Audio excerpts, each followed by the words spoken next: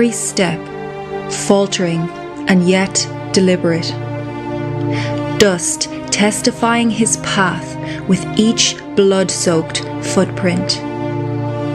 300 pounds of wood to bear, navigating this weight past accusing stares. With every step, throbbing head proclaims, mercenaries who beat, reviled and defamed. Vision obscured by the constant flow of blood, seeping from the thorns embedded in his forehead. Determination on his face as he chooses this road. Each step to the tune of mocking and taunts, insults and allegations, and all of them false. His face the receptacle of spittle and hate, his beard an offering for man's violence and rage. His breath now laboured, weakened heart in overdrive. From the unstemmed lacerations, blood consequently deprived. What father permits his own son to endure such hatred, injustice, and cruel torture? Yet with every lash upon each body part, a replicating wound on the father's overflowing heart. The father looks on at his obedient son, stumbling beneath the unbearable weight of sin, heart filled with love for a world that rejected him, God himself bearing the consequences of our rebellion. His pain-filled mission takes him outside the city gates, to climb towards death on an elevated place, where naked body lifted up and restrained by metal nails now dark and blood-stained, breath is slowly expelled from his body as he hangs and dies in lonely agony. Yet amidst all the suffering, a light is shining. Powers of darkness humiliated by the selfless sacrifice. The decision to take every sinner's place, robbing the grave and hell through his grace. This death bringing life to millions of souls who will hear this message and one day know that God so loved the world that he gave, a choice propelling him willingly into the grave, so that in choosing him and laying down your pride, receiving freedom, peace, and eternal life.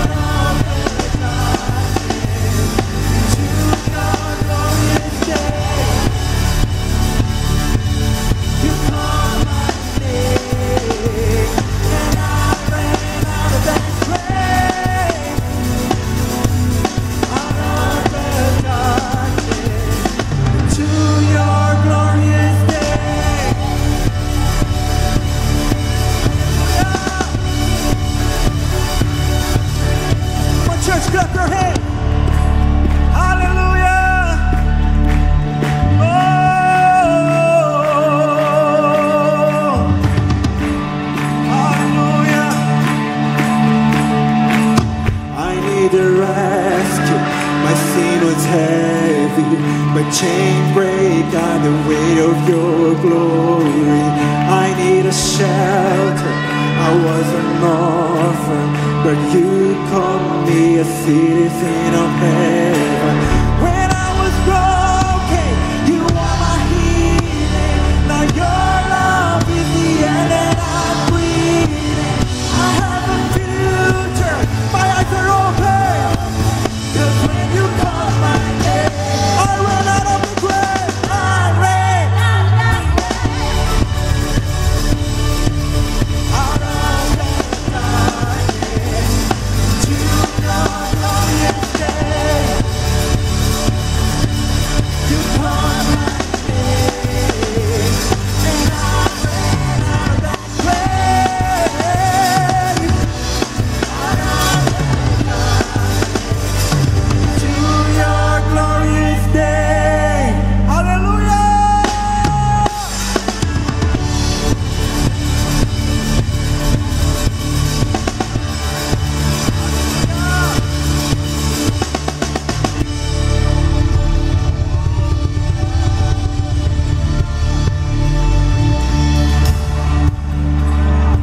Come on, church, just clap your hands. Let's sing the bridge just one more time. Just one more time. Oh,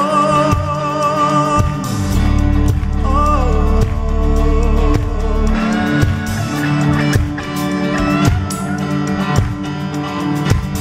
I need a rescue. My sin was heavy, but chains break out the weight of your glory. I need a shelter.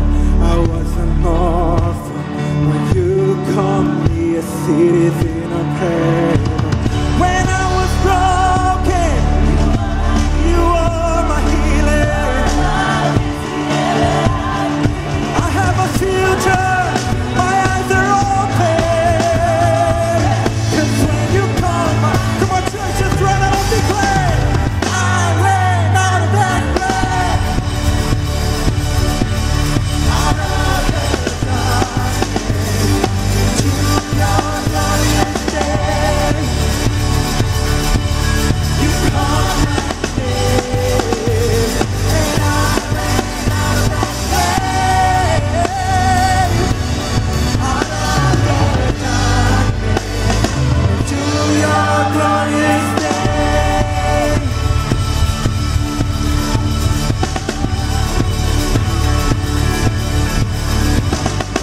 Hallelujah! I ran out of the grave. Oh,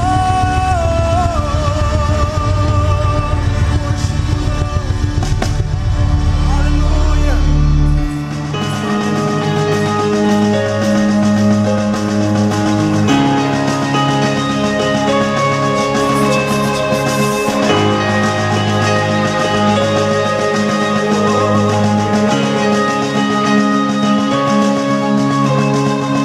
Just one word, you calm the storm that surrounds me. Just one word, the darkness has to retreat. With just one touch, I feel the presence of heaven. Just one touch, my eyes are open to see. My heart can help but believe. There's nothing that a God can do. There's not a mountain that He can move. Oh, praise the name that makes a way. There's nothing that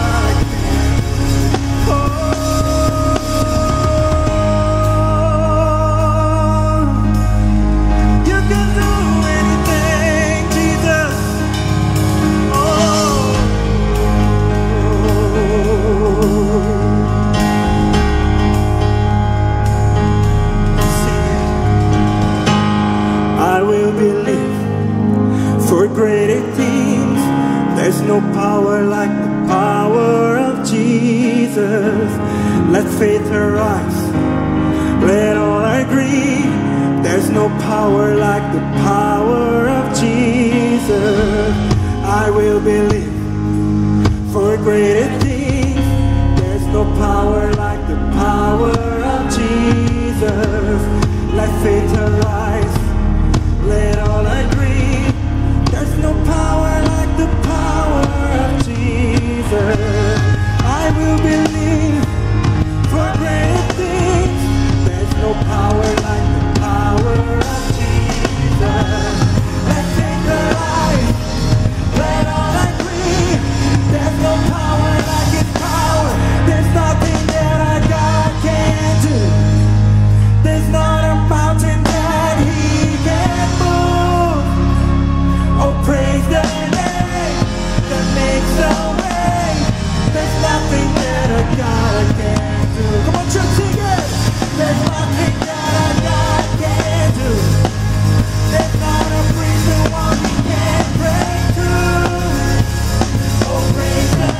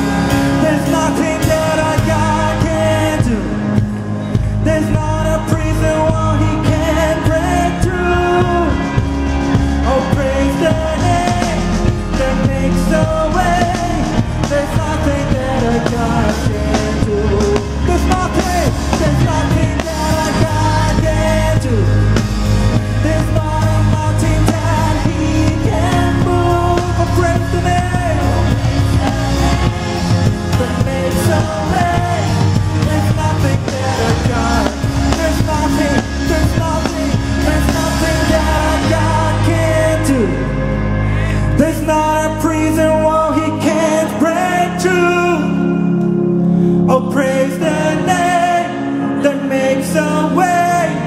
There's nothing that our God can't do.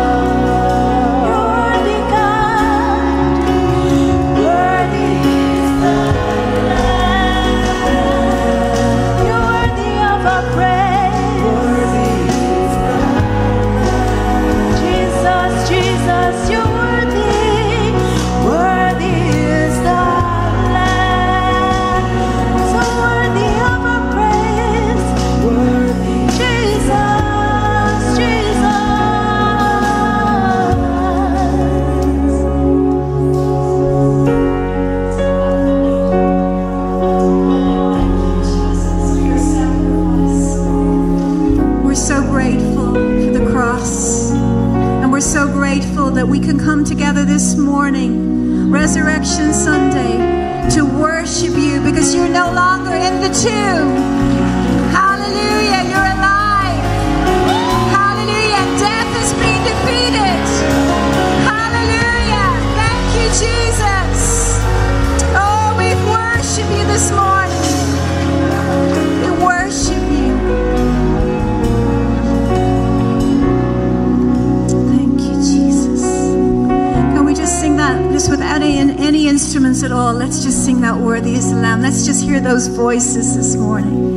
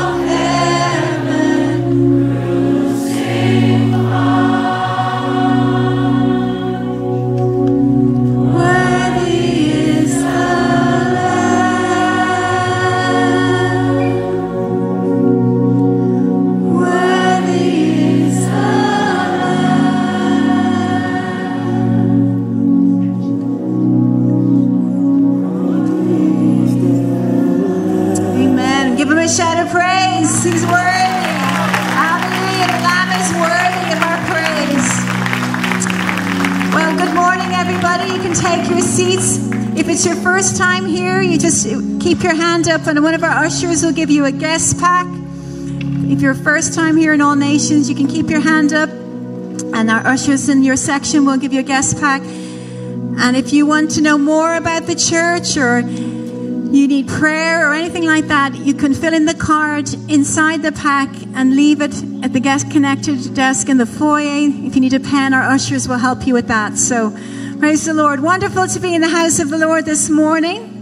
And we're going to do things a little bit differently this morning. So Jill is going to come up and she's going to give us a little bit of information about Bible school. It's starting again. And this is for people who have never done it before. You can start registering. She's going to let you know about it. And anyone who's on the course at the moment, you'll just be progressing to the next term. So we're very excited and we're very grateful for Jill and all the teachers involved.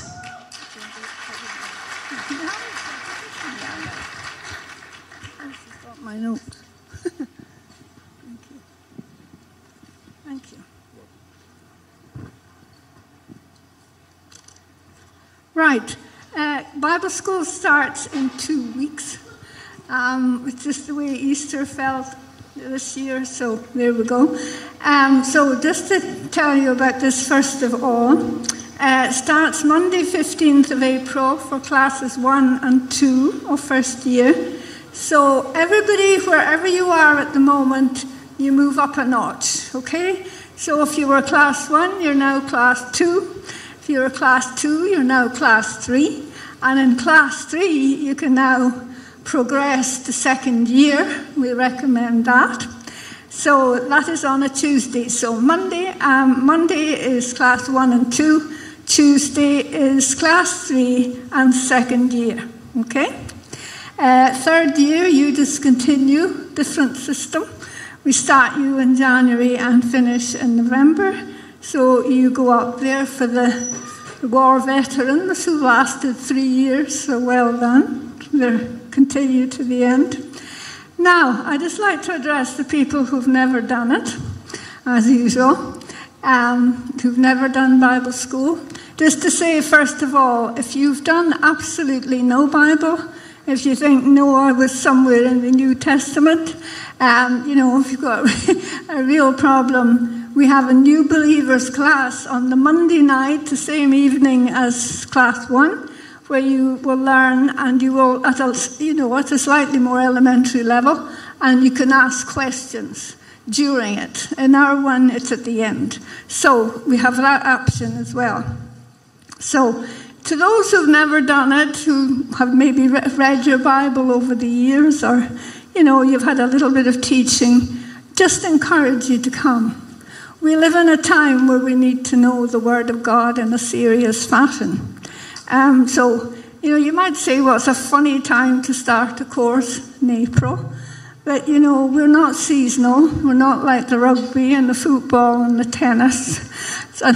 It's a continuous thing. We do it as soon as it's available. And God put teachers in every church that's functioning according to His way to teach the people. He brought worship people. He's brought technical people. He's brought praying people. He's brought prophetic people. And He's brought teachers. So what does that tell us? We need to be taught. So anybody who hasn't done it, I really encourage you, enroll and they Get Connected desk, or it's on the internet, on the Bible School website. There's just something that struck me about Bible School a few weeks ago. On Zoom, we had a leaders meeting in the upper room, which is a great name. We had an upper room meeting, and all the new leaders and all the new technology and everything that's going on. And I just found a lot of it I was completely lost, because the technology is kind of complicated. I can see Anne nodding like that. But we were impressed, weren't we? We were impressed, because God is technical. He's into that sort of thing. But the thing that struck me about it was there was such an excitement, there was such a sense of anticipation, and also there was such a unity. There was just, nobody was vying with anybody else. It was just, and the growth was amazing. The people I'd never seen before, everything had gone to another level. God has done an amazing work, and there was such a sense of anticipation, joy. And I just thought of all the skills, the anointing that was present. And then I suddenly had this thought, they were all buzzing and they're doing this and this. And I thought, where's Bible School and all this? We're something like an underground movement, We don't dance and we don't sing. We don't do flashing lights, We're very quiet. And I heard God saying, no, not underground, undergird. And I looked up the word undergird, and it's to provide support or a firm basis for things to happen. And I thought, that's what we're doing. So don't say, oh, I won't bother doing that, I'm busy. It's just for the fanatics or the ones who are that way inclined. No, we're all that way inclined, because it's all about the Word of God. We need in this era more than ever, for our own personal lives and to build the church, to know what God is saying, to know how He feels about things, the way He does it. We have to, because that's where the unity comes from. We need to think alike. It says in the book of Romans, He said, I beseech you, get your mind renewed. Why does He want that? So this can happen. So I just thought that night, that meeting, the undergird, and then He said, I distinctly heard this, that Bible school is or has to be the prerequisite for all levels of leadership and their teams. And I thought, I looked up prerequisite. I kind of knew, but not totally. And the prerequisite is so exciting. Something necessary in preparation for something else to happen. What's that? Revival. It's for us to take the city. We are, everybody, leaders, team leaders, everybody right all the way down to people who know nothing.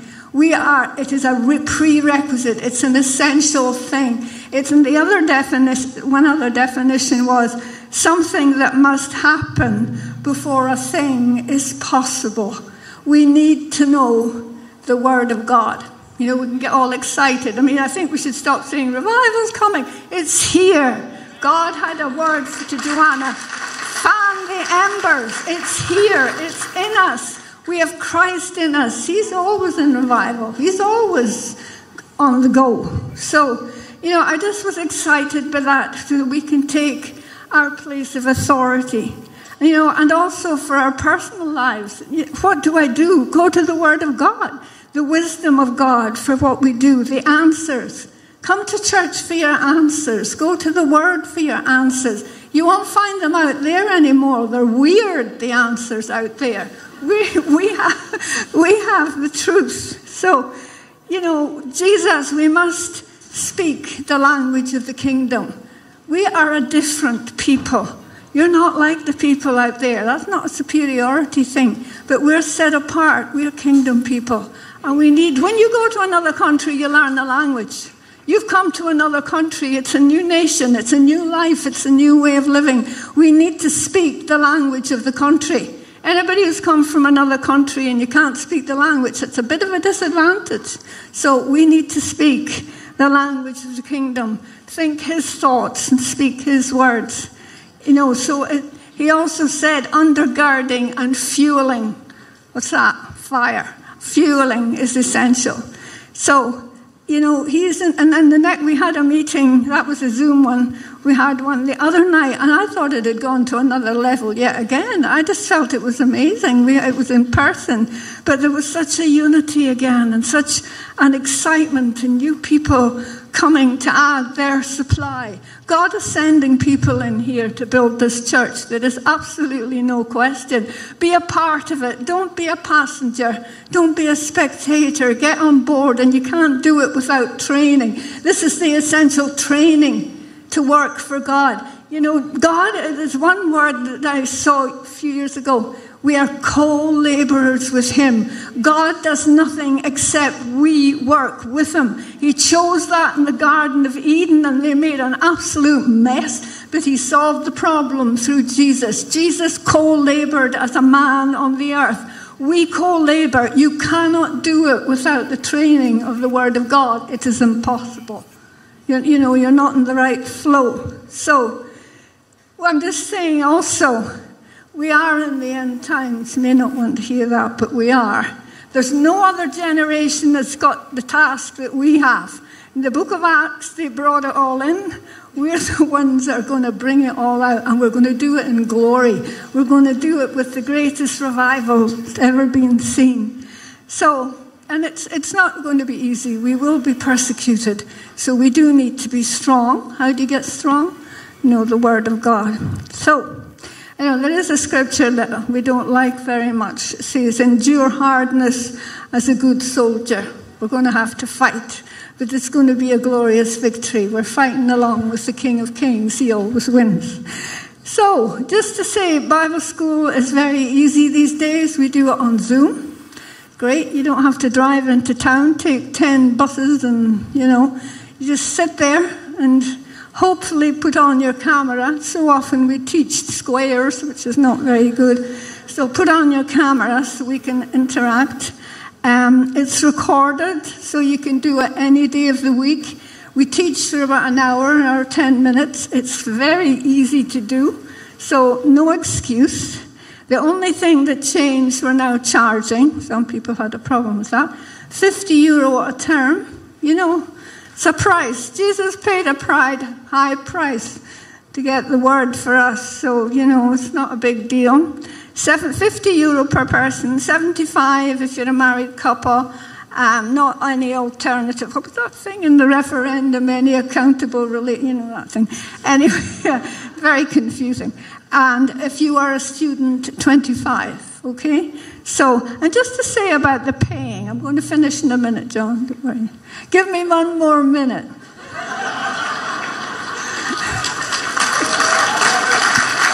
He asked for time. In my last church, a good while ago, we did a Bible school. It was a full-time Bible school from a church in America. If you know of Mark and Cynthia, it was Cynthia's church. And they were a very gracious church, 15,000 people in it, so that's no problem to God. It was a big church, and they were passionate missionaries who did the homeless, all the humanitarian things. And at that point, they had given 1,000 free Bible school, a whole course to people all over the world. But we said, we always recommend you charge. Now, they weren't a money church, charge. And he said, even in the poorest places, in the remotest places, even if they give you a chicken, take it. Now, we're not looking for chickens, but he said, why? They're sowing into their destiny. They're taking it seriously. And he said, we teach them, that is the beginning of them progressing. Invest in this. It's a price of a fancy t-shirt. It's not a big deal. So we need to buy a big building. You can't do it on hot air. So, there we go. So anyway, think of the chickens. Right, so just how to join, as I said, the Get Connected desk, or you can join online. Starts in 2 weeks' time. New believers, if you know nothing. Alina, I'll look after you very well.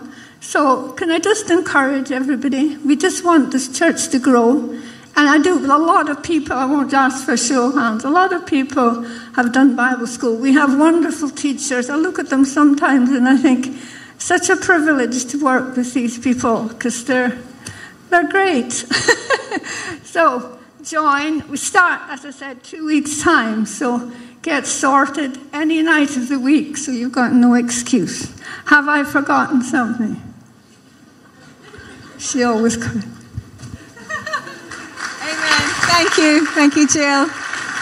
Amen. No excuse. So you're going to help you, Dan. So just wanted to ask Grace to come up, Pastor John. And I don't know if you realize, but Grace has written another book, a second book. Praise the Lord. Stories Within Verses. And what you heard at the beginning of the service, was just some of that put to music by Danny, who's behind the camera there. It was very well done. But we just want to honor her this morning because it's worth celebrating. So congratulations, Grace. Amen. And we just thank you for Grace, Lord. We thank you for her life, for the blessing that she is to so many of us, Lord, for her courage, her dedication to the kingdom. And we just believe that this is the second of many other books that will follow in Jesus' name. And we thank you, Father, for blessing this young lady, Lord, and blessing her in her career, Lord, and ordering and directing her steps in Jesus' precious name. Bless her, even as she has been a blessing. Amen. And you can pre-order. Am I right? Are we still on? Hello? Come off? Hello? Yes, you can pre-order it online. Is it through Amazon? Amazon and Barnes and Noble. So Stories Within Verses. Beautiful. Well done, Grace. Praise the Lord. So.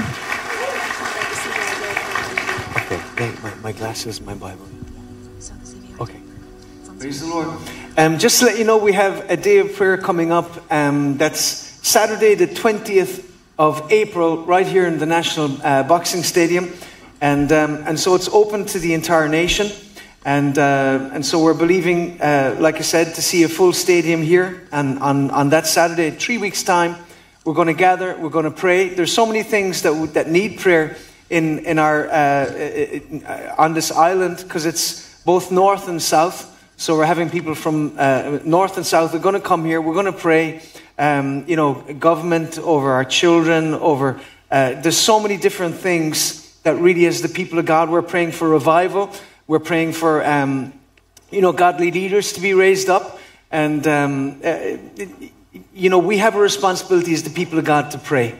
And the Bible has promised that if my people who are called by my name will humble themselves, thank you, and pray and turn from their wicked ways, then I will hear from heaven, I'll forgive their sin, I will heal their land. And there's no doubt that our land needs to be healed. We're seeing so much craziness. So much confusion, so much destruction, and so much brokenness. And we know that the answer is God. He is the answer. And if we will pray, He will change our society. He will change our nations. He will change our generation. So put that in your books. And The other thing I wanted to do was, I can't remember. So, no idea. I even wrote it on my hand. But I just wrote the first letter and it kind of washed off. So, I'm sure it was deeply significant and important. But we're going to take up the offering this morning. And so praise the Lord. Malachi chapter 3 and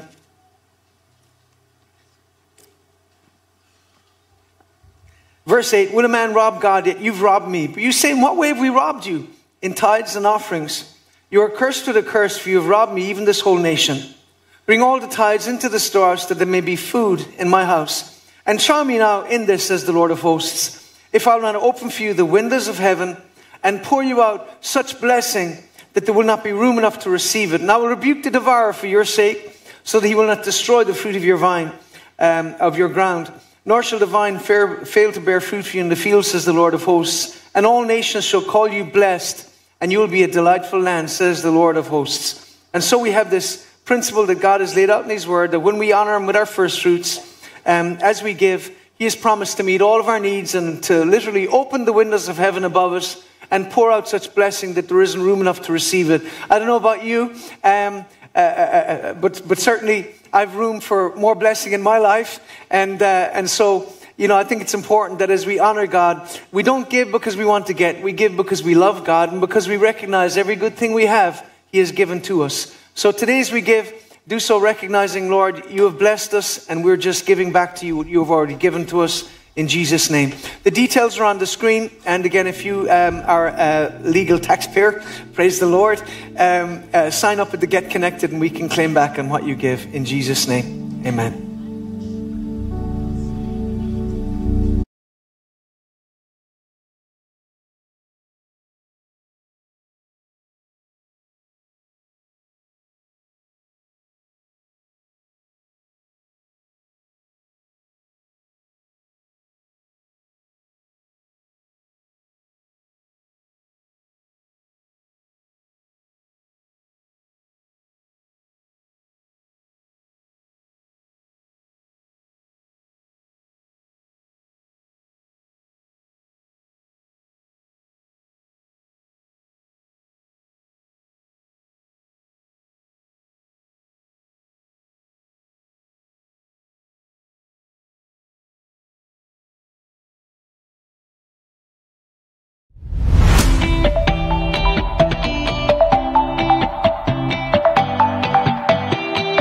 Hello, welcome to our announcements section. Impact Camp registration, it's open now. You can sign up for it in the Get Connected desk in the foyer. Impact Camp is open for ages between 18 and 35 years old. The registration cost is 210 euros for adults and 175 euros for students. For more information, please visit us at Get Connected desk after the service. And honestly, call 911 because Impact Young people are on fire for God. Are you following their social media yet? If not yet, you're missing out big time. We will also have our fundraiser food sale on the 7th of April, which is next week. It will take place right after the service in the foyer to raise funds for Impact Camp. So please, if you got a chance, please bring some food or baked goods. It would help a lot and all donations are welcome. Our Bible school upcoming term will begin again on the week of 15th of April. So we are open again for class 1, year 1, for those who have never done it before. So if you're interested, please register at allnations.ie/Bible school. Agape is open for all married couples. We are meeting this Wednesday on the 3rd of April at 7 p.m. in the chapel. Are you married? If not, then complete singles are meeting on Friday, 7:30 p.m. in chapel. If you're 35 or over and single, that's the place for you. Then on Saturday at 7 p.m., our Ignite college-aged youth group will have their service. So come along. We are excited to welcome our guest speaker, Pastor Sam Cheleduro from Apostolic Fellowship Tabernacle, India, who will be sharing on the 7th of April at our Sunday service. And don't forget, our All Nations Belfast service will take place on this Saturday at 6 p.m. in Gasworks Hotel. Thank you so much for your attention. We appreciate you and see you soon in the upcoming events.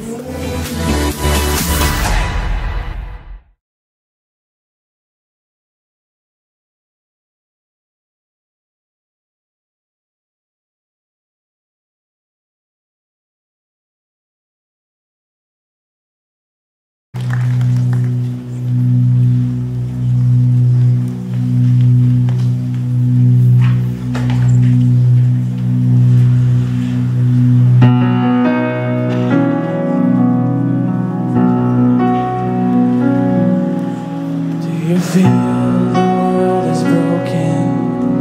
We do. Do you feel the shadows deepen? We do. But do you know that all the dark won't stop the light from getting through? We do.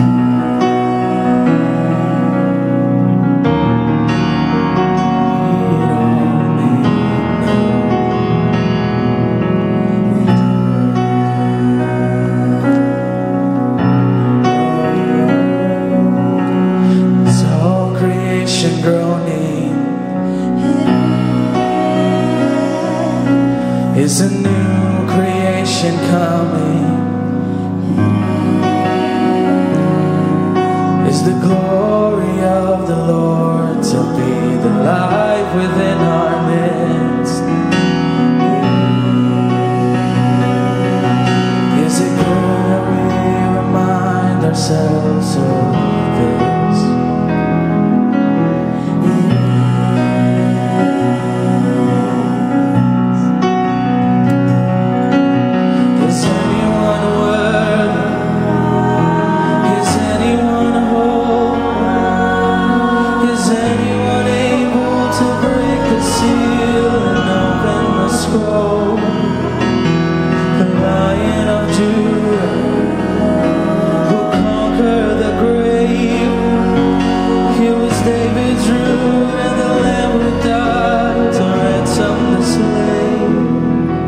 Is he worthy?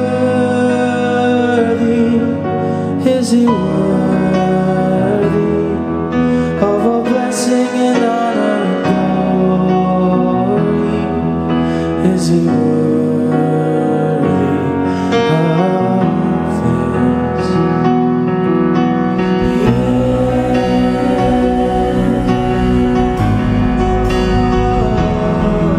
Does the Father truly love us?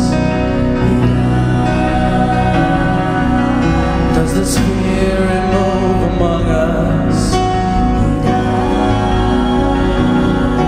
And does Jesus, our Messiah, hold forever those he loves?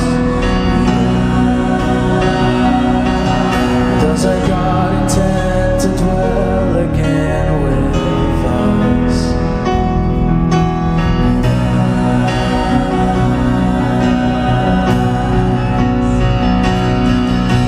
Is anyone worthy? Is anyone whole? Is anyone able to break the seal and open the scroll?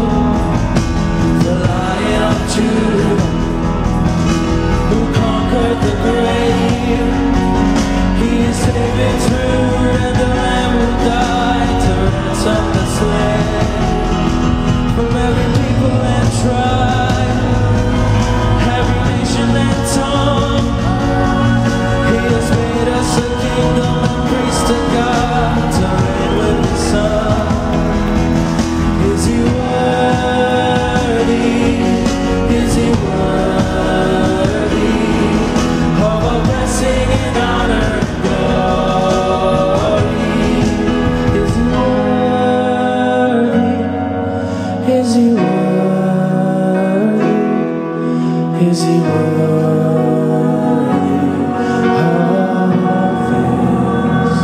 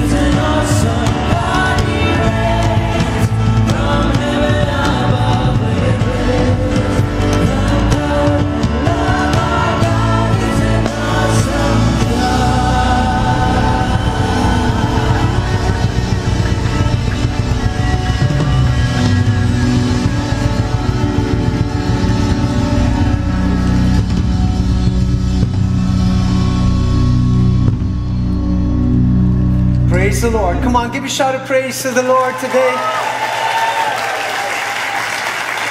It's Resurrection Sunday. Hallelujah. Come on, give a shout of praise to Jesus.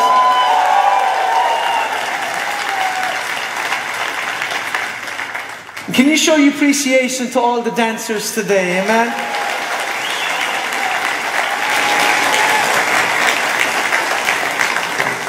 You know, I'm amazed at what they can do, because if you look at the room where they practice, it's quite small. And, you know, God bless them. And, you know, they're in there for, many of you don't know, week after week on Saturdays for about 3 hours practicing and doing it unto the Lord. And I think that's a beautiful thing. Amen. If you could stand to your feet today. And we're going to read Luke chapter 24. And the title is, He Lives. He lives. Amen.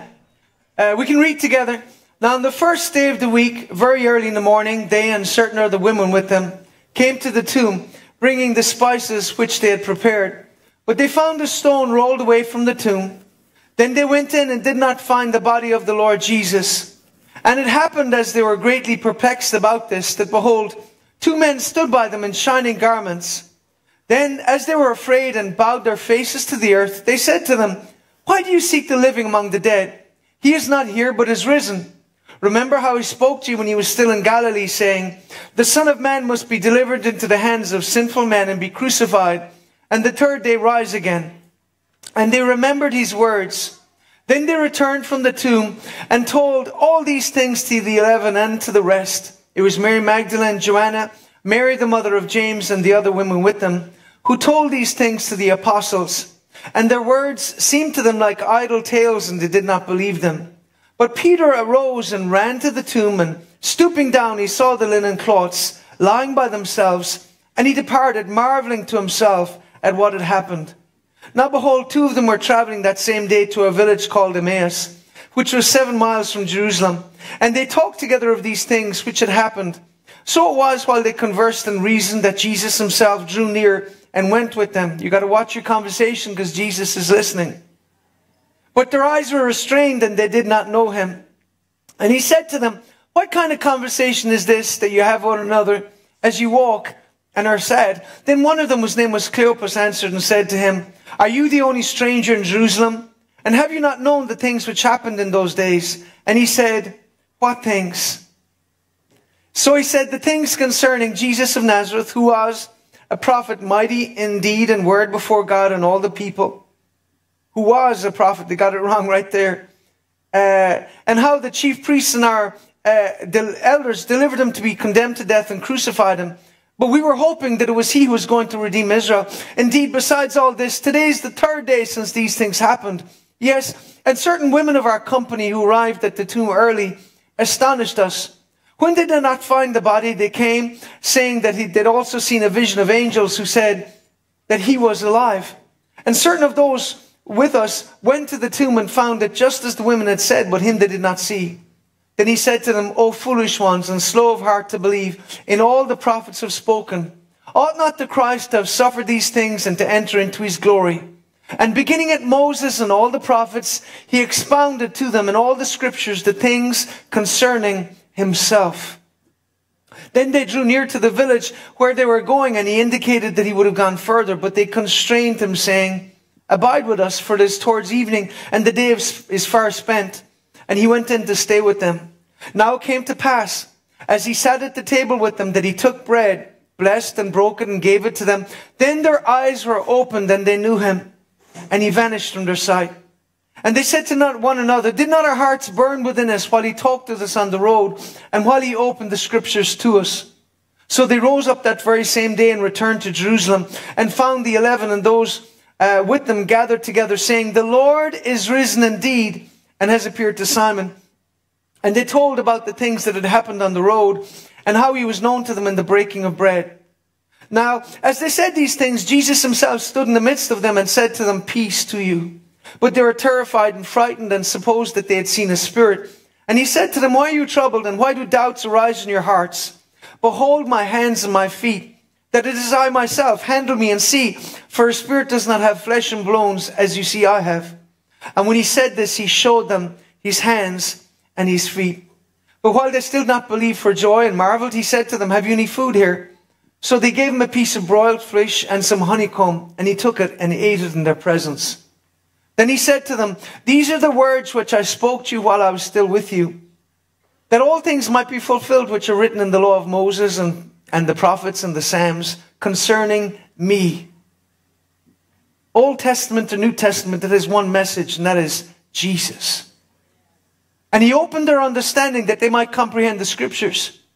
Then he said to them, thus it is written, and thus it was necessary for the Christ to suffer and to rise from the dead the third day, and that repentance and remission of sin should be preached in his name to all nations, beginning at Jerusalem.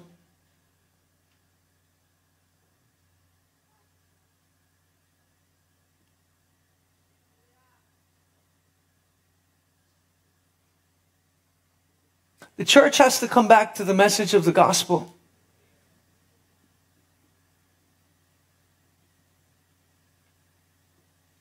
Jesus said that repentance and remission of sins should be preached in his name to all nations. Beginning at Jerusalem, and you are witnesses of these things. Behold, I send the promise of my Father upon you, but tarry in the city of Jerusalem until you are endued with power from on high. And he led them out as far as Bethany, and lifted up his hands and blessed them. Now it came to pass, while he blessed them, that he was parted from them and carried into heaven. And they worshipped him and returned to Jerusalem with great joy. And they were continuing in the temple, praising and blessing God. Amen. You may be seated.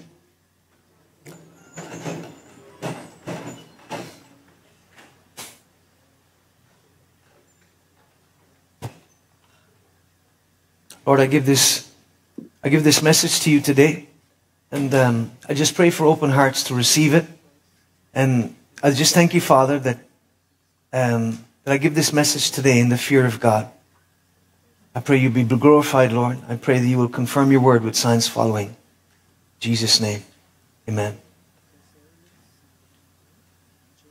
The title of the message is, He Lives.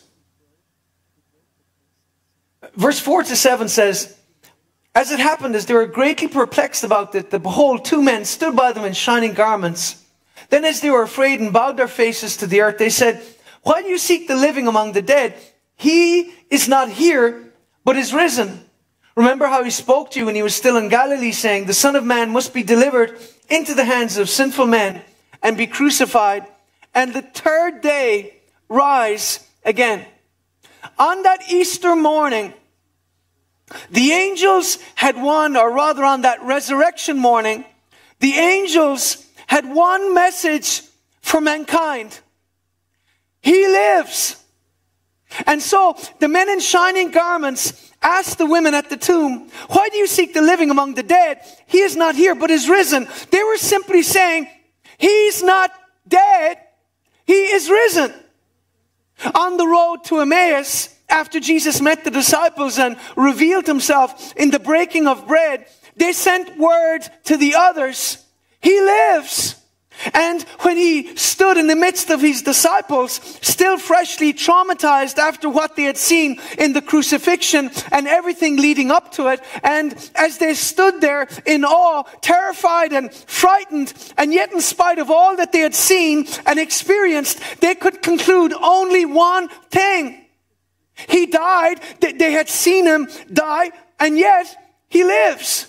For in spite of the fact that they had seen him suffer and bleed and die, and in spite of having a spear driven deep into his side and being taken off the cross dead by the Romans, who did not make mistakes when it came to this issue, and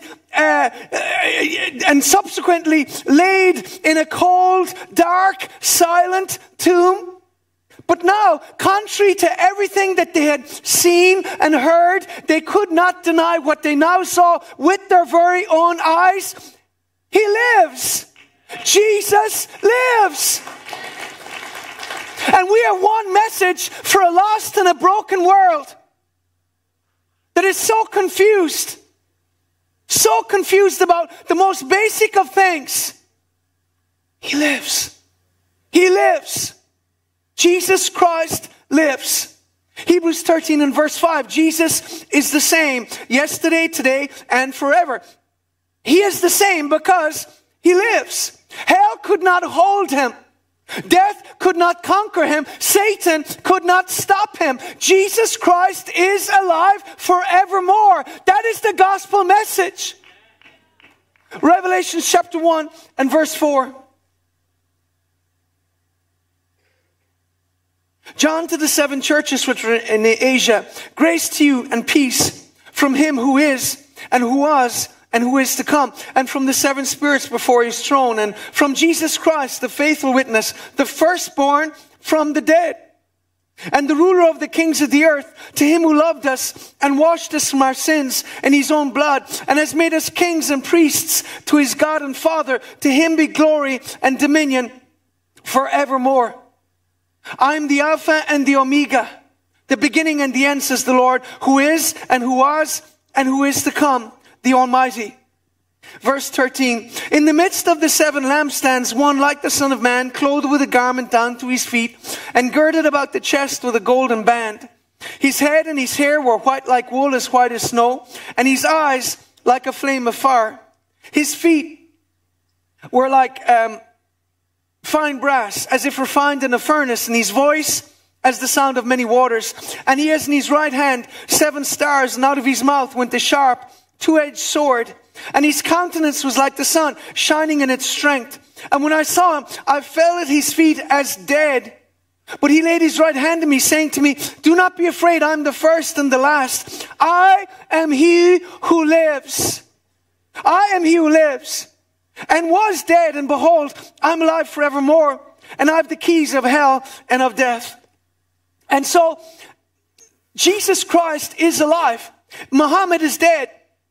Lenin and Marx are dead. Caesar, Napoleon, and Nietzsche are dead. Joseph Smith of the Mormons and Charles Russell of the Jehovah's Witnesses dead.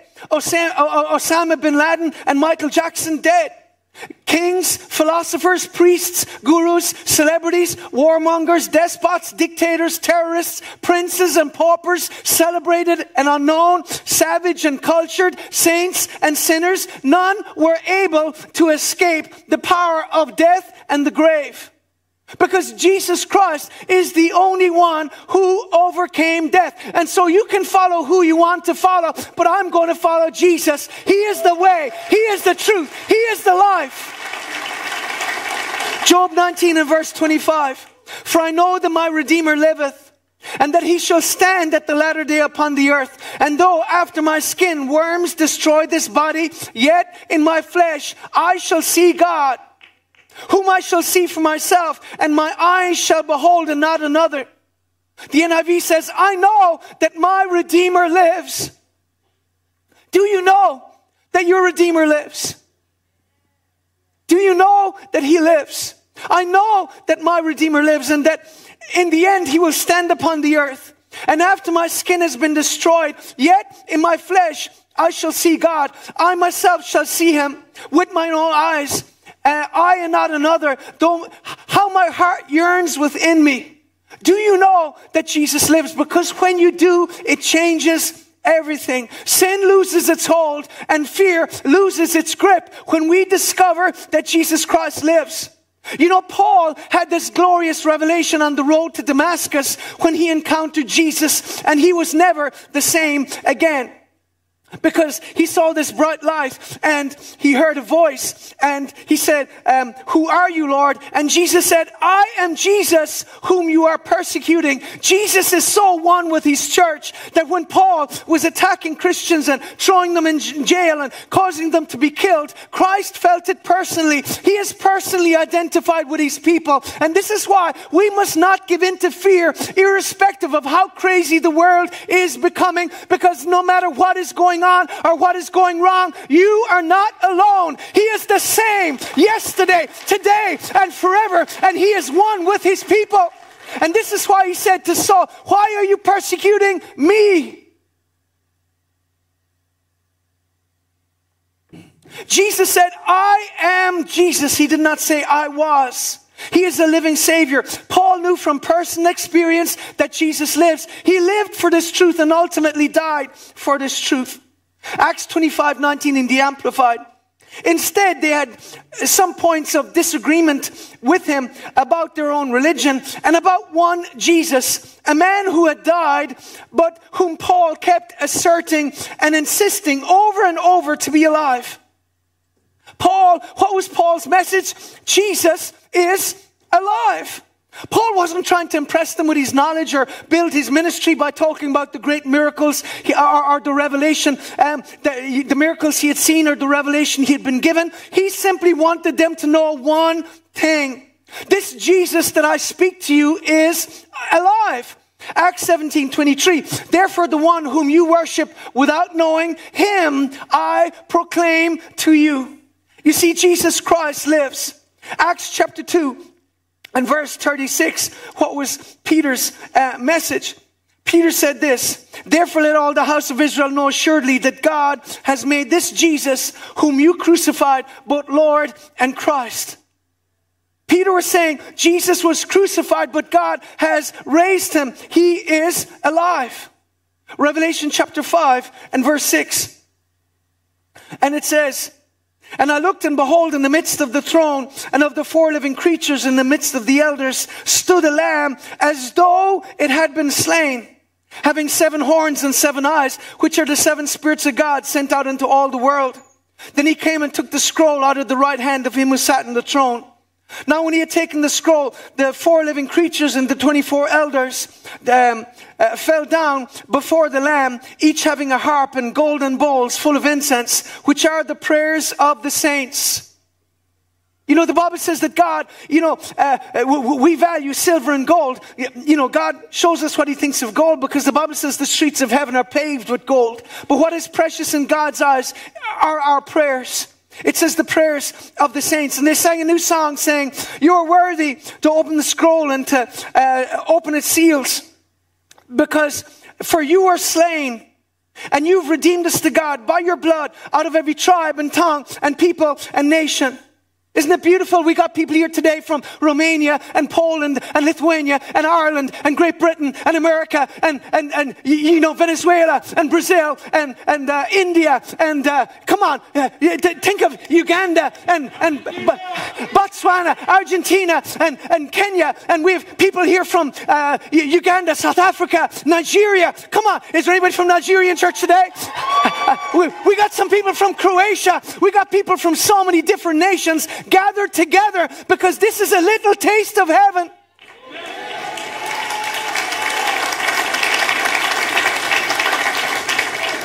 How could I forget my Filipino friends? Hallelujah. Glory to God. But it says, and I looked, and they sang a new song, you're worthy to open the scroll, for you have redeemed us by your blood out of every tribe and people and nation, and made us kings and priests to our God, and we shall reign on the earth.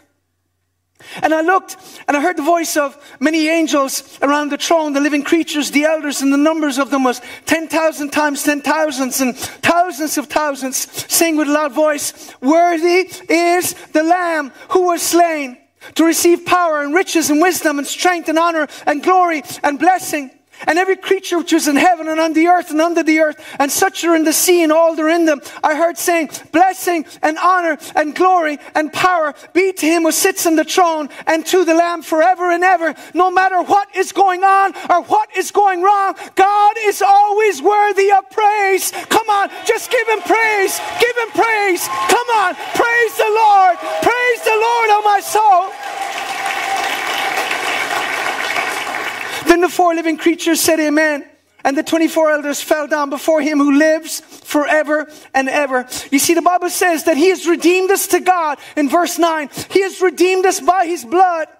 And this is why Jesus is the Lamb that was slain, and yet he lives forevermore. We just read it there in Revelation chapter 5 verse 14, that it was a lamb as if he was slain, and yet he lives forevermore. And so I just have 3 points, and I'm going to quickly go through them. The first one is this. 1, he lives, my past is gone. He lives, my past is gone. It says he has redeemed us to God by his blood. He redeemed us to God, and our past no longer exists. It's gone. It only exists in our minds or because others still remember. You see, Jesus bore our burden of sin, dying in our place, arising victorious over death, hell, the grave, and sin and Satan, and he is alive forevermore. This is the glorious gospel. We serve a living Savior. Luke chapter 22 and verse 31. Here we have the story of Peter's denial. And the Lord said, Simon, Simon, indeed Satan has asked for you that he may sift you as wheat. But I've prayed for you, that your faith should not fail. And when you have returned to me, strengthen your brethren. But he said, Lord, I'm ready to go with you both to prison and to death. And he said, I tell you, Peter, the rooster shall not crow this day before you'll deny 3 times that you know me. Verse 54. Having arrested them, they led him and brought him into the high priest's house. But Peter followed at a distance. Don't be a believer that's following Jesus at a distance. Invariably, you're going to get into trouble. Don't be a Christian that comes to church, every 2 or 3 weeks or once a month, or you're just following God at a distance. You're going through the motions. No, my soul follows close after you, the Bible says in the book of Psalms. We need to pursue him. And anyway, Peter was following at a distance. And when they had kindled a fire in the midst of the courtyard and sat together, Peter sat down with them. And a certain servant girl, seeing him as he sat by the fire, looked intently and said, this man was also with him. But he denied him, saying, woman, I do not know him. And after a little while, another saw him and said, you also are with him. But Peter said, man, I am not. Then after about an hour had passed, another confidently affirmed, saying, surely this fellow is with him, for he's a Galilean. But Peter said, man, I do not know what you are saying. Immediately, while he was still speaking, the rooster crowed.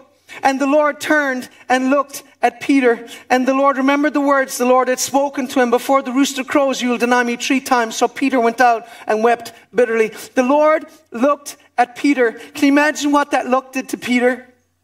Because Peter was stuck in a nightmare that he couldn't get out of because he had failed Christ in his moment of need. The pressure came on and Peter crumbled.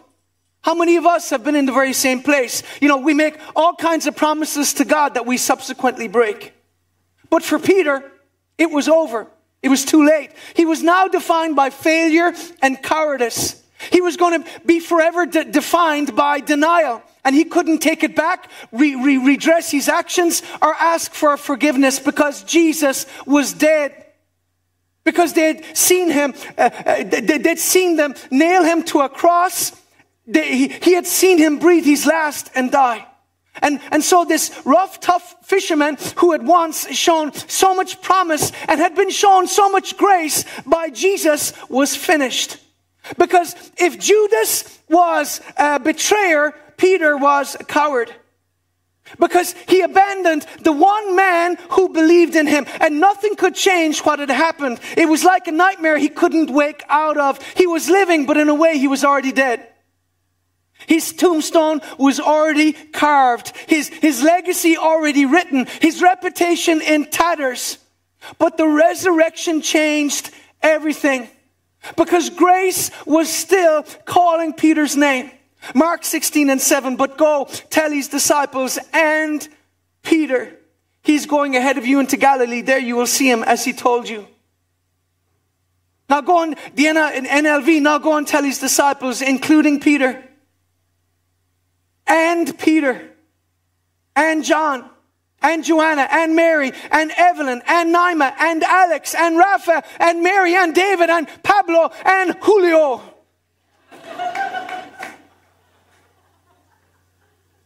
My name is Julio, and I'm here. Julio. That's a cool name. It's kind of something gangster about that. Grace always includes you. Grace embraces you and sets you free. You know, if the Gospel of John were a play, and I've written a few, but if it were a play, here are some of the scenes I would include based on the chapters. Opening scene, the eternal word and the voice in the wilderness.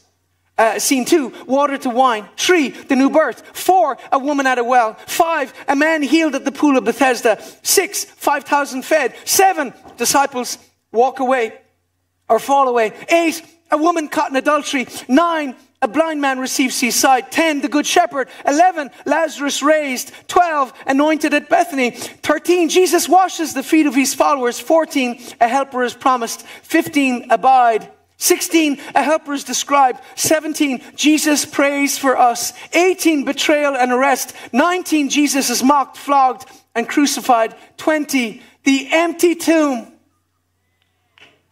The empty tomb. But amazingly, the Gospel of John does not end there. How many of you know there's a chapter 21? Even though it could have ended in chapter 20 with the resurrection and the risen Christ, there is an epilogue of sorts where God ties together all the loose ends. And you know what? We have a chapter headed, generally most Bibles say, a breakfast by the sea, or something in that direction. And it almost seems, in light of everything that had happened thus far, it almost seems like an anticlimax. If you read through the Gospel of John, chapter 20 seems that way, because rather than finishing with a Braveheart speech to his followers, you have a breakfast by the sea. Because with God, it's always about relationship, not religion. So you have this personal touch where Jesus sits down with the disciple who had denied him 3 times. John chapter 21, verse 15 to 19.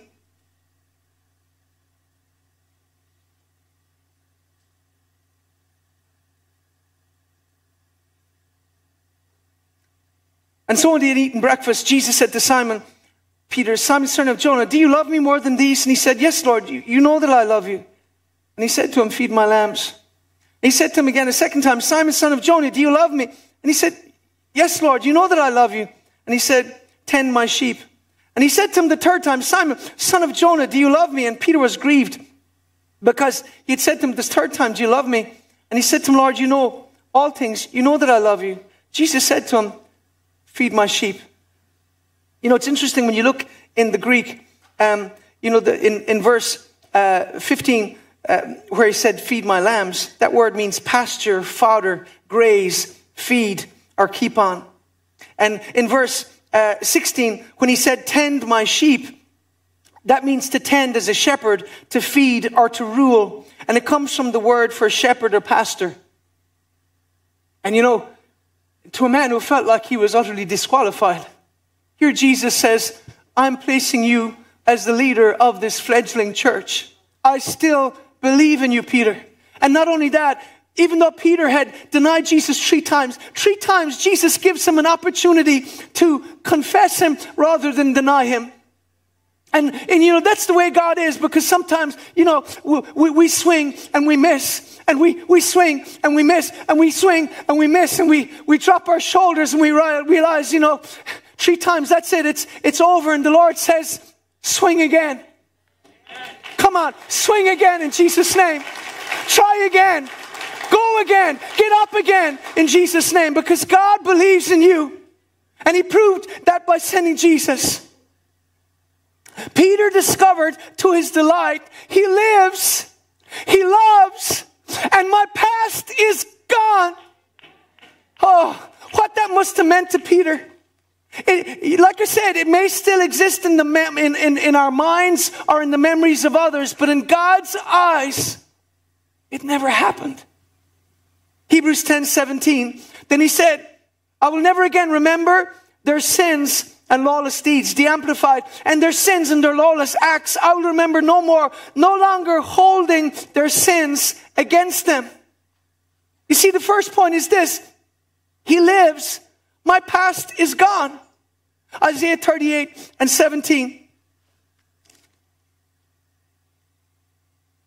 You have lovingly delivered my soul from the pit of corruption, and you have cast all of my sins behind your back.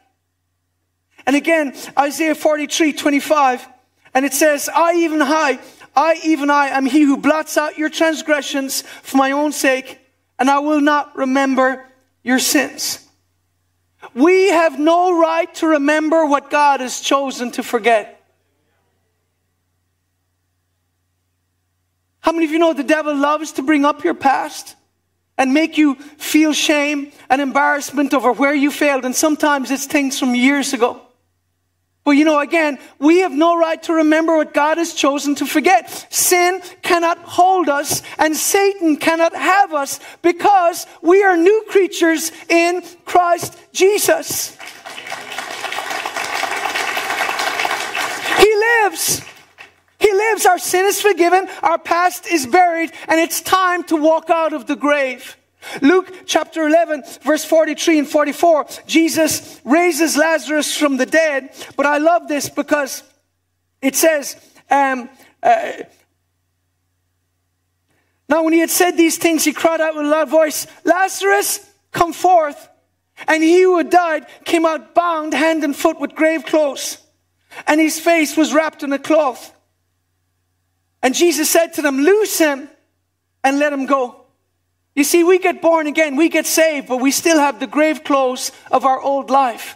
Sometimes we carry those hurts, those offenses, that bitterness, that secret sin, those issues, those areas of dysfunction or pain or brokenness. And the Lord doesn't want to leave you where you are. Yes, you're saved, but now there's a process of sanctification. That's why, again, join a life group, get into Bible school, renew your mind with the Word of God so that you think differently, because you're not going to live differently until you think differently. In Jesus' name, loose him and let him go. You see, it's time to let go of the old life. It's time to put off the grave clothes of our past and let God liberate you from shame and condemnation. Allow him to work in your heart and in your home, because salvation is a promise, but sanctification is a process. We get saved in a moment, but we become sanctified over a lifetime. And it starts with us believing that because he lives, we can live too. Romans 8:1, there's now therefore no condemnation for those who are in Christ Jesus. Verse 12, the law of the Spirit of life in Christ Jesus has made us free from the law of sin and death. Christ has made you free, but you need to believe it. Whom the Son sets free is free indeed. 1 John 3:8, for this reason the Son of God was manifest, that he might destroy the works of the devil. God wants to destroy the works of Satan in your life, because Christ conquered sin, Satan, and the grave. And you might feel, I can never get free from this habit. Yes, you can, because you might not be able to defeat it in your strength. But the Bible says, my heart might fail, my strength may fail, but God is the strength of my heart and my portion forever. He is your strength. He is your deliverer. And he declares you are free in Jesus' name. Jesus was born to die and died that we might live. And because he lives, we live. Matthew 1:21. And she will bring forth a son, and you will call his name Jesus, for he will save his people from their sins. I don't know where you're struggling or what's going on or what's going wrong, but Jesus Christ is still mighty to save. He lives. My past is gone. 2, he lives. My future is bright. Now, in the natural, sometimes we can be tempted to despair when we see the confusion, the insanity, and the darkness and depravity of our times. You know, I think it's an indication of where we're at, that Easter weekend, the weekend where billions of Christians all around the world are celebrating the resurrection of Christ, our city council choose to put those stupid flags all the way up the quays.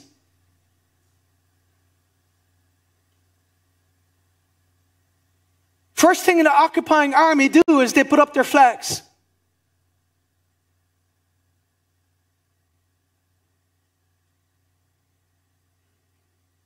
We live in times where we're seeing the normalization of evil.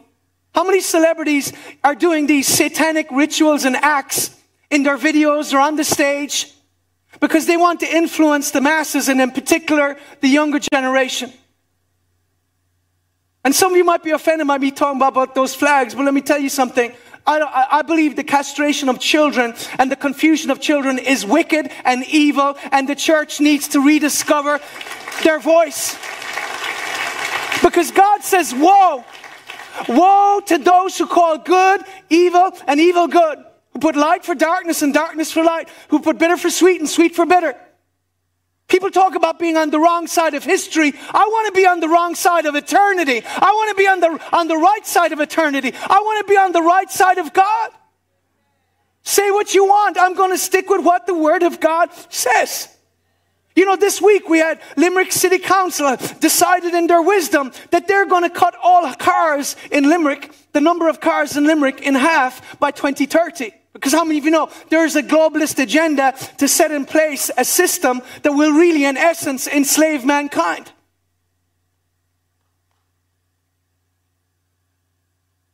You know, Henry Ford didn't invent the car.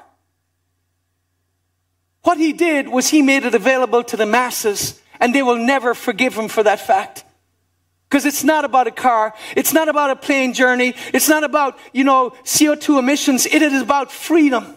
Freedom to live your life as you choose without people dictating to you how you live.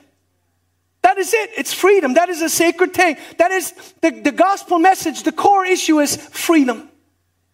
He causeth all to take a mark on their hand, that no one may buy or sell except he who has the mark.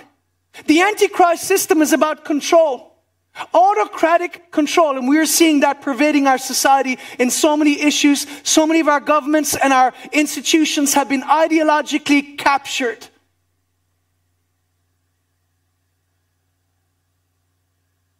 Because the issue really is about control, and it's about depopulation.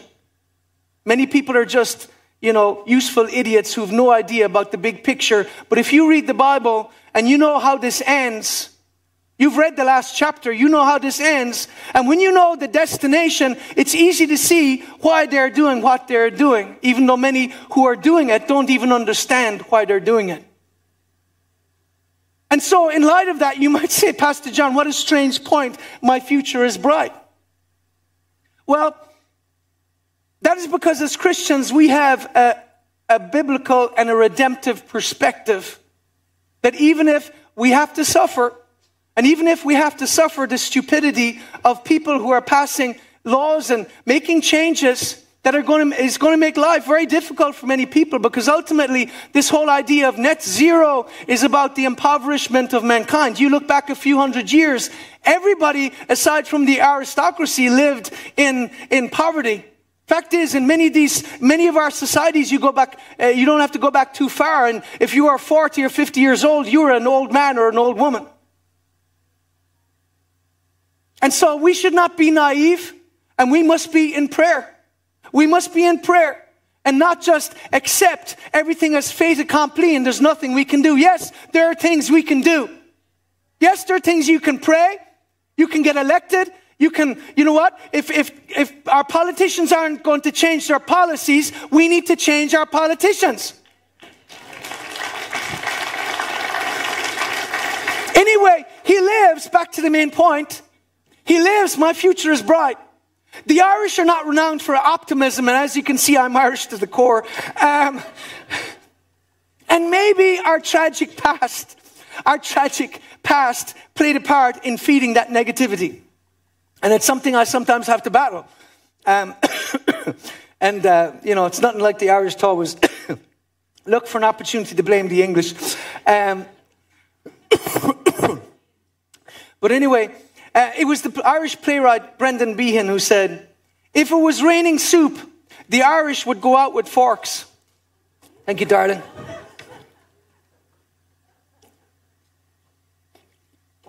And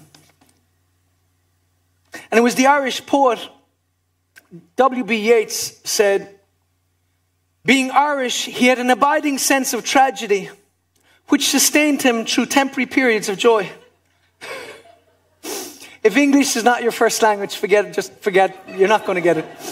But this is the wisdom of natural man without the Holy Spirit. Expect the worst and you won't be disappointed. But God says differently. Jeremiah 29:11, for I know the plans I have for you, says the Lord. Yes, the WEF have plans.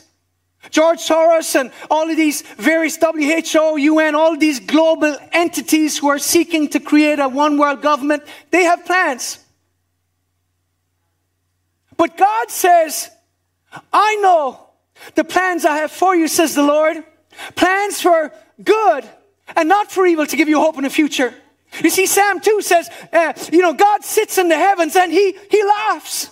He laughs at their plans. He laughs at their agendas. He laughs at these people who are sold out to Satan and want to destroy mankind. He laughs. Why? He sits on the throne. He is King of Kings. He is Lord of Lords. That is the message of the gospel. He lives. And because he lives, like the old song goes, I can face tomorrow. Because he lives, all fear is gone. Because I know he holds the future, and life is worth the living just because he lives. Come on, give a shout of praise to the Lord. Come on. Thank you, Jesus. It's time for the Fighting Irish to come out in Jesus' name. Amen. And if you're in this nation, I don't care what nationality you are, the fight has to come out in you as well in Jesus' name. Come on. Glory to God. God's called us to fight. He lives. My future is bright. Many of you have an eschatology of negativity rather than one of victory. But this is not how it ends. Jesus is coming back for a victorious church, not a fearful, defeated church, begging to be taken. And he is certainly not coming back for a woke, compromised church. We are going out with a shout, not with a whimper. Fact is, let me tell you this. The devil is the one who is going to be begging for us to be taken out, because we will be taking over in Jesus' name. Oh, Pastor, that's Christian nationalism. Listen, better than secular nationalism or Islamic or LGBT nationalism, these people enforcing their worldview. No, I believe the church needs to wake up and realize that we need to elect people that fear God and that will honor the truth and that will be working in our interest, not in globalist interests. Amen? Glory to Jesus. And if they won't, we need to replace them. So anyway, eschatology, you might say, what? That's a big word. It's the study of death, judgment, the rapture, the return of Christ, the millennial reign, and the end times in general. And so you could say it's your views or beliefs about the end times. And yet many believers have been badly taught. And like I said, they have an eschatology of negativity. Oh, the devil's taking over. Oh. It's an eschatology of negativity and not victory. And thus, they are bought into this blind fatalism that simply plays dead in the face of darkness. One that throws its hands up and says, oh, what's the use? It's over. All is lost. No, it's not. You're not lost. Neither am I. Glory to God. We belong to Jesus. And so, as Christians, we are called to defiance, not compliance. That's why before that vote, we came out publicly and we did videos and we put it out there and we said, you know what? We need to keep women in the Constitution, because the concept of male and female is a building block of society for millennia. And any idiot who thinks he knows better and can disregard the last 5,000 or 6,000 years of recorded human history and says, hey, we got a better idea. There's 75 genders. That is an idiot.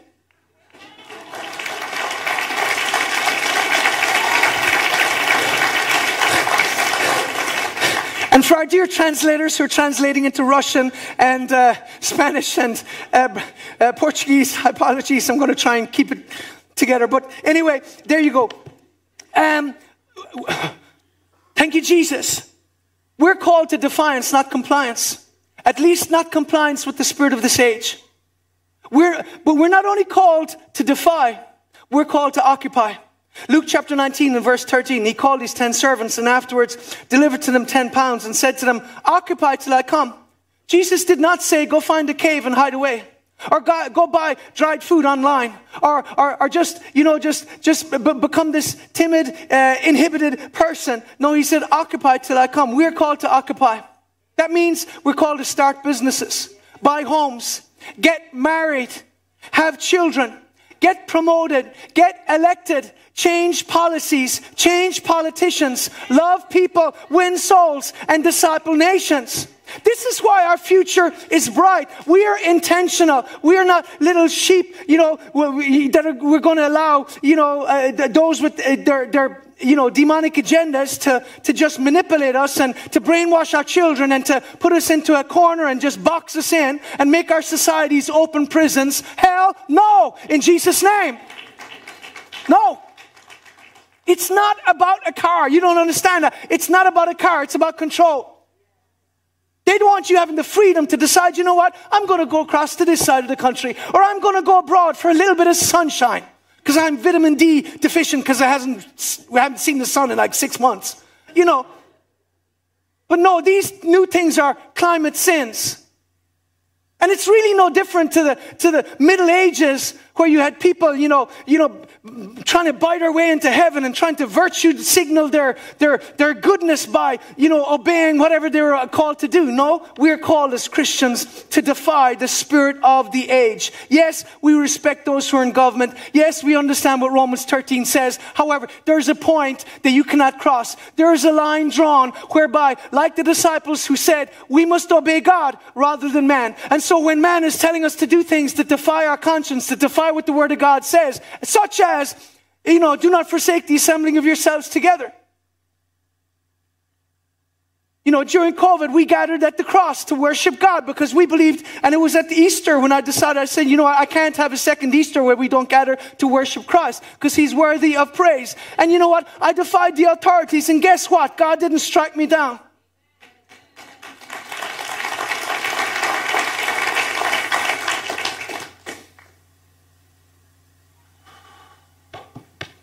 This is why our future is bright. No matter what happens, we don't buy into the negativity and the despair that is prevalent in the hearts of so many people who say, oh, the devil's taking over. No, he's not. We are. Hebrews 7:22. But because of this oath, Jesus became the guarantee of a better covenant. Now there have been many of those priests since death prevented from continuing in office. But because Jesus lives forever, He has a permanent priesthood. Therefore, He's able to save completely those who come to God through Him because He always lives to intercede for them. The NIV says He lives forever to intercede with God on our behalf. You see, Jesus is interceding for us. And as He said to Peter, I've prayed for you. So how can you fail when you realize that Jesus is praying for you? Luke 21 talks about men's hearts failing them from fear. And it talks about the distress of nations in perplexity, the sea and the waves roaring, men's hearts failing them from fear. And, the Bible talks about 2 Timothy 3:1, perilous times will come in the end days. And these are the days we are in. The Bible does not hide the fact that we will face challenges in the end days, but it does promise us victory in them. Jesus said in John 16:33, in this world you will have tribulation. That's the same word as relating to Revelation when it talks about the great tribulation. Jesus said, in this world, you will have tribulation, but be of good cheer. I have overcome the world. And you see, because He lives, we can face tomorrow without fear. So bring it on, devil. God is in control. I am more than a conqueror. I'm destined to win. Greater is He that's in me than he that's in the world. Thanks be to God who gives us the victory through our Lord Jesus Christ. You see, God has only one thing for us as children of God, and that is victory. Your future is bright because you're called to win. Isaiah 41, fear not, for I am with you. Be not dismayed, for I am your God. You see, Jesus is alive and all fear must go. That's why 2 Timothy 1:7 says God has not given us a spirit of fear, but one of power, love, and a sound mind. That is why Satan works night and day to fill your heart with fear.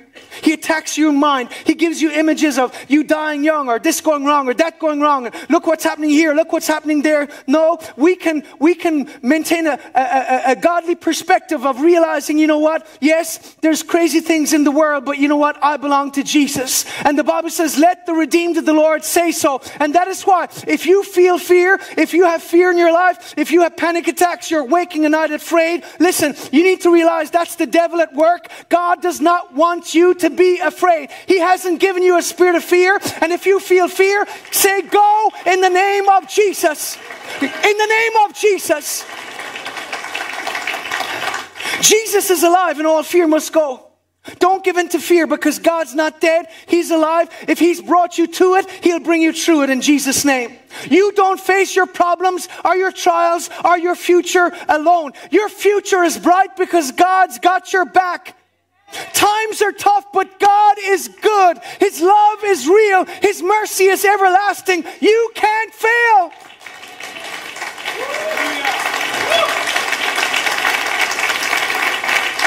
And whatever's going on, God's going to turn it to your good. What the enemy meant for evil, God's going to turn to your good. He lives, my past is gone. He lives, my future is bright. Give me 3 or 4 minutes. And Jill, wherever you are, you're not allowed. You're not allowed. That's my saying, right? But third, He lives, my past is gone. He lives, my future is bright. And lastly, He lives, my eternity is settled. Ask people this simple question. On your job, in your family, even on the street, where will you go when you die? And along with the minority who assume or at least hope that there's nothing after death, the most common response you will get without fail is, I hope heaven. But that's like saying, I hope to, win Cheltenham, when I enter, or I hope to win the lotto. Yeah, you might win, but most likely you won't. And now again, don't gamble. But if you do happen to win, remember we have a building fund.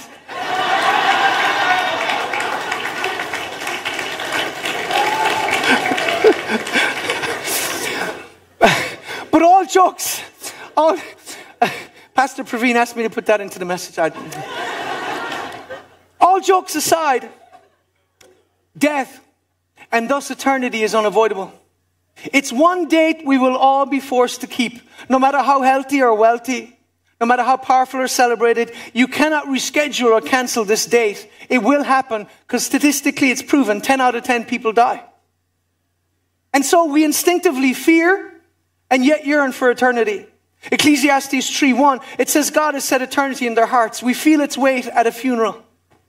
Or as we consider how quickly our life has passed since childhood. I remember as an 18-year-old boy thinking how those 18 years, and I remember at 18 thinking I was old. Today I'm 50 and I just look back at how quickly my life has passed. And it doesn't matter what age you are. You look back since your childhood, how quickly time has passed. Eternity is a world we do not understand. And yet a part of us is deeply curious about what happens after death. Because deep down we know death isn't the end, but rather the beginning. Even the most educated among us would admit to being terrified by death if they were to be honest. And thus we use euphemisms like, she passed away, or he departed, or he passed. He expired. He shuffled off this mortal coil, as Shakespeare once said, or he cashed in his chips. But no matter how you put it, you can't soften its blow or evade its reality. Eternity terrifies man, but Christ gives us peace in life and even in the face of death. Psalm 91, you will not be afraid of the terror by night. Job 18 talks about Satan as they parade him before the king of terrors. Think about the kings and the rulers and the dictators. Think about the communist leaders who caused millions of people to die. Mao with his great leap forward, and millions of Chinese starved as a result. And that's why some of you necessarily don't understand. Pastor, why are you always banging on about climate change? You know what the two biggest threats they see under climate change? Number one, agriculture. Number two, transport. Study history. Many of our peoples have experienced famine. Been one of the biggest killers, historically speaking. And yet, they've come up with this idea that they want to just completely, attack farming and scale everything down. And, of course, there'll be no consequences. No, listen, when your agenda is depopulation, this is why you push trans. This is why you push LGBT on children. This is why you're going to arrange things so that there's going to be literally, famines around the world as a result of your stupidity. When the agenda is the destruction of mankind, a lot of what they're doing actually makes sense. Agriculture and farming. How many of you know Having food to eat is pretty important. Farmers are important. Being able to travel is important.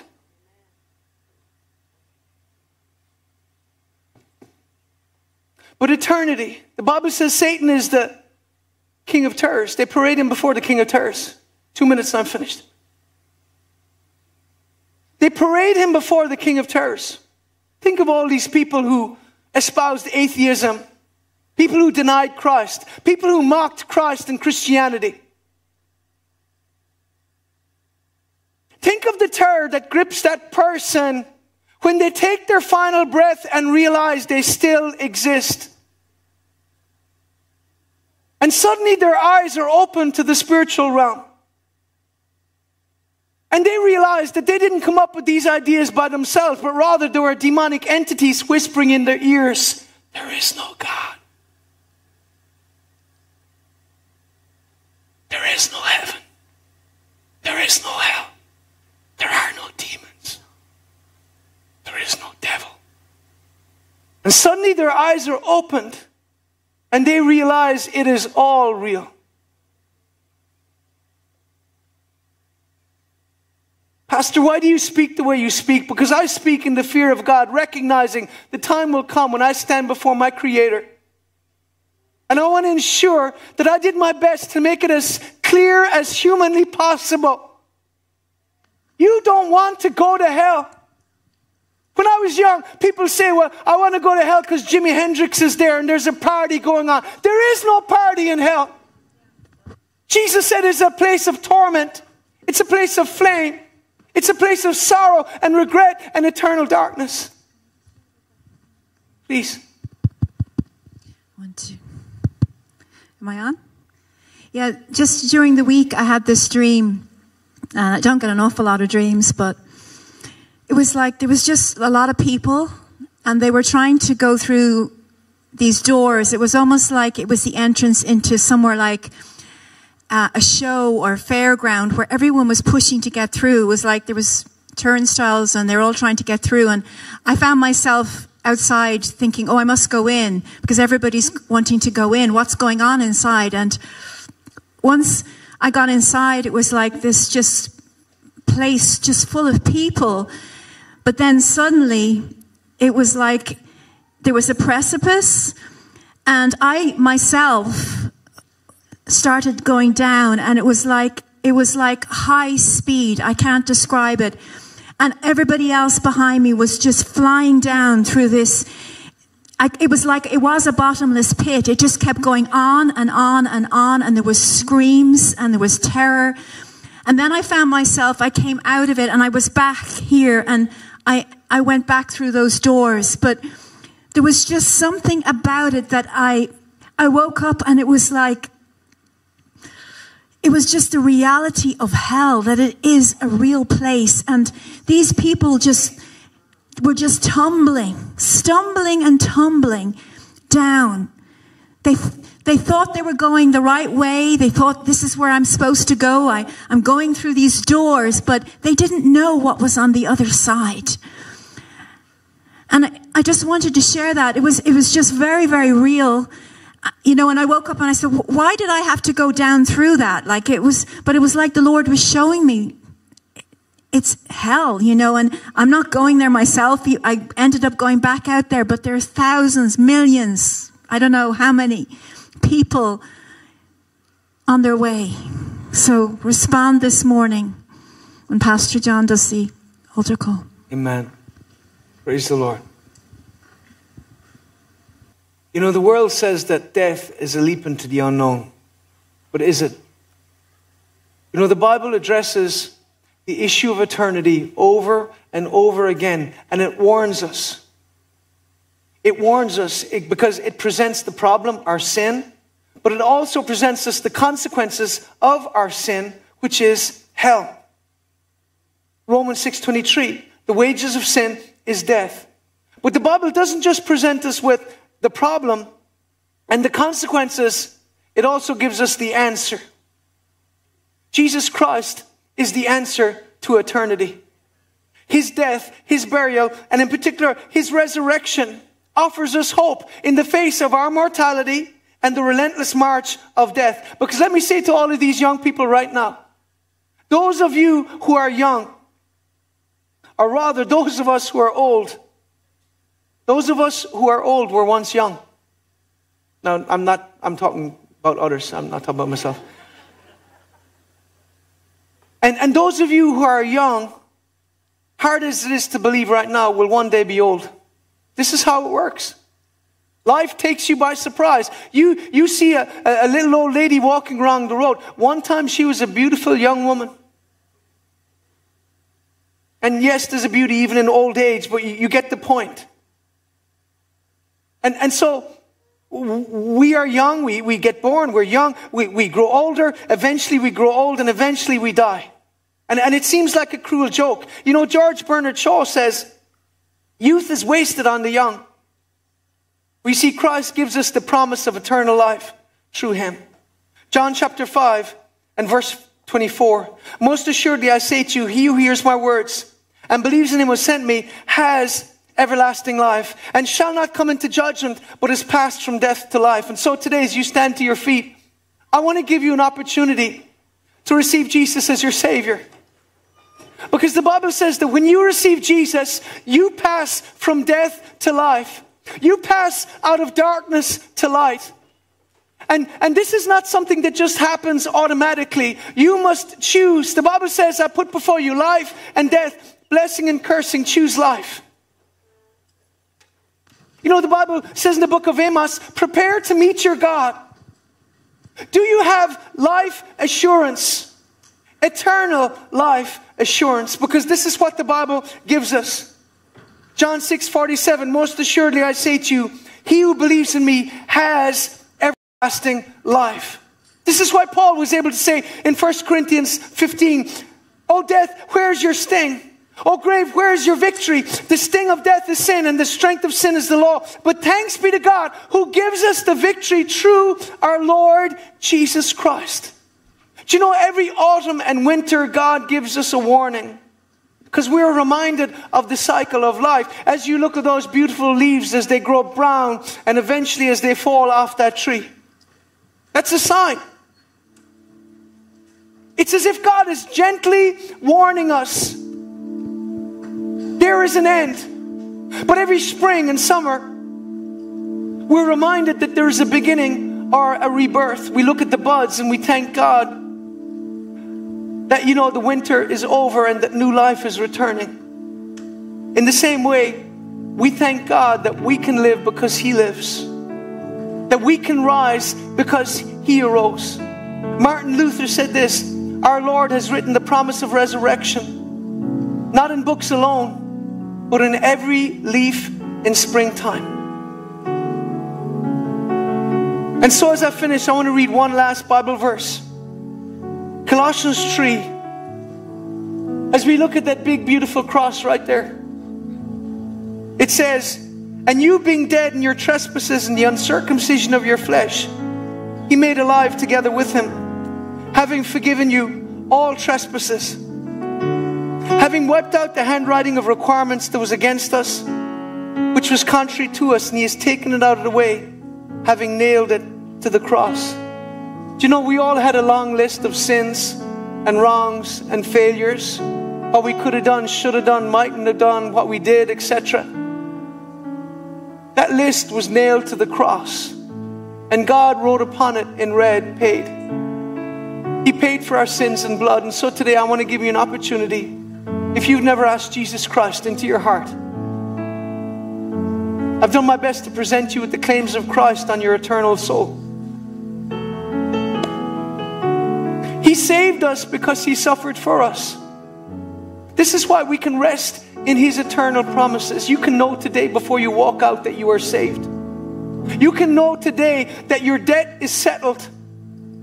That your eternity is settled. You know, the great hymn writer Isaac Watts said, I believe the promises of God enough to venture an eternity on them. Peter put it this way. He said, Lord, to whom shall we go? You have the words of everlasting life. You have the words of eternal life. You see, Jesus and the Bible reveals to us the secrets to life and eternity. He lives so that we can now live. He lives. Our sin is gone. He lives. Our future is bright. He lives. Our eternity is settled. And so I want to ask you today, with every head bowed, every eye closed, is your eternity settled? Do you have that assurance that heaven is your home and that Jesus Christ is your Lord? What a day it would be today on Easter Sunday, on Resurrection Sunday, for you to experience a resurrection. For you to have that assurance that Jesus is your Lord, that heaven is your home. You might say, well, what must I do to be saved? The Bible says, believe in the Lord Jesus and you shall be saved, you and your household. So if you don't have that assurance that Jesus Christ is Lord of your life, but today you would like to surrender your life to Him, put your hand up high and I'm going to pray for you today. God bless you. I see those hands. I see that hand. Come on, don't resist the Holy Spirit. If you know you're not right with God, but today you want to be right with Him, just put your hand up high. I see that hand. God bless you. Praise the Lord. Anybody else here? Put your hand up high so I can help. Ushers here, help me. I see those hands. Is there anybody else here today? Just put your hand up high. We're going to pray for you as well. I see that hand. God bless you. God bless you. Is there anybody up the back? Amen. If you know you're not right with the Lord, all you have to do is respond. Put your hand up high and say, yes, I want to receive Jesus as my Savior. We're not looking to embarrass you. I see that hand as well. This is about you just experiencing the miracle of the new birth. Listen, life is short and eternity is long. I see that hand. God bless you. Eternity is long, but you know, today you can receive Jesus. Today you can get saved. Today everything can change. Just lift your hand up high. If you know you're not right with the Lord, but you want to be, put your hand up high and you want to surrender to Jesus Christ. Praise the Lord. Could those of you put your hand up, just come down here and we're going to pray a simple prayer together. Come on, give them an encouragement as they come. Praise the Lord. Come on, give them an encouragement. God bless you. Praise the Lord. God bless you. God bless you. God bless you. Amen. Come on. God bless you. Come on, just move over there a little bit, guys. God bless you, sir. God bless you. God bless you. Amen. Just stretch your hands towards them. The Lord's going to do a miracle in your life. Come on, this is Resurrection Sunday. God bless you. Can you just look at me, guys and girls, and just pray this simple prayer, and God's going to do a miracle in your heart. Praise the Lord. Come on, they're still coming. Glory to God. Hallelujah.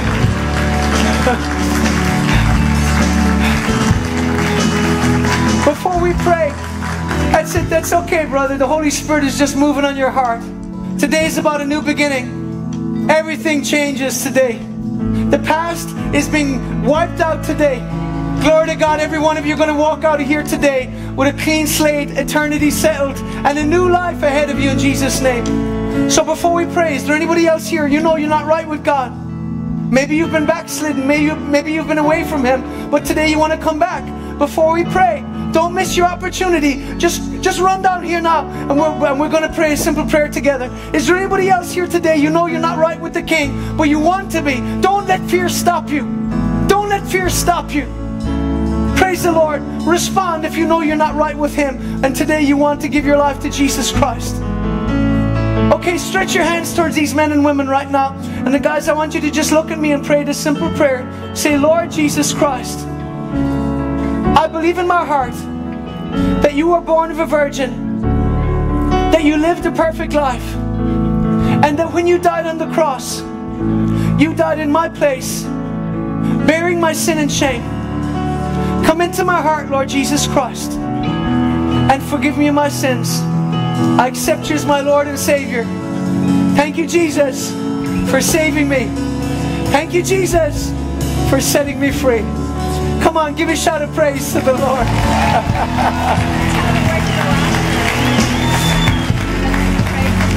Amen.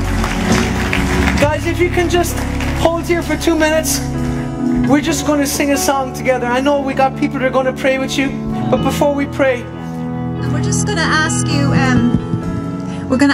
to go over to Zone O over there after you've been prayed with. So you can get a Bible if you'd like a Bible, if you need prayer for anything. But just remember, this is a new day. You're a new person today. When you ask Jesus, it says into your heart you become a new creation. But you need to grow. You need to grow spiritually. And you do that by coming to church, by reading your Bible, by praying. So the team behind you will all explain that to you afterwards. But we're going to sing a song and then we're going to pray with you and go over to Zone O. You have a person that's there so with you. grab your belongings so if you need them. Leave. We want to pray with you, but you know, right now I think it'd be just beautiful for us. We have a song, an old Ron Canody song called Jesus is Alive. And we're just going to sing that as a declaration, not just over every one of these young lives, but over this nation. Glory to God. It's time for a new beginning. It's time for a reset according to the King. And we're going to sing to Him in Jesus' name. Come on, worship group, come forward.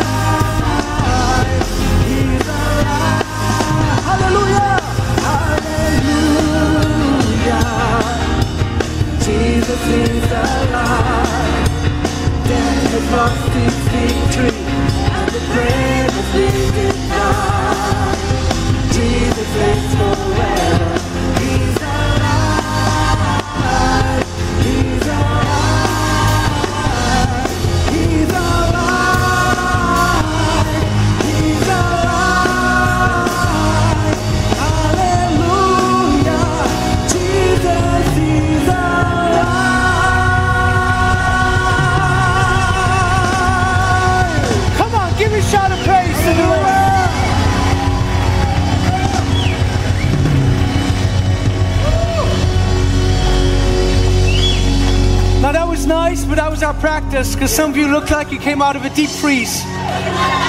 Today is all about resurrection. So it's time for some of you to come out of the grave. And this time we're going to sing it, and some of you are going to dance.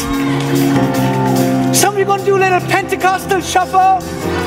Some of you are going to wave your hands. Some of you need to sing a little louder. But come on. He is the Alpha and He's the Omega. Come on.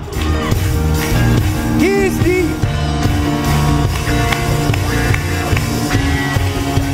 That's it, He's the Alpha and Omega. He's the Alpha. It's Easter Sunday. He's the Alpha and Omega.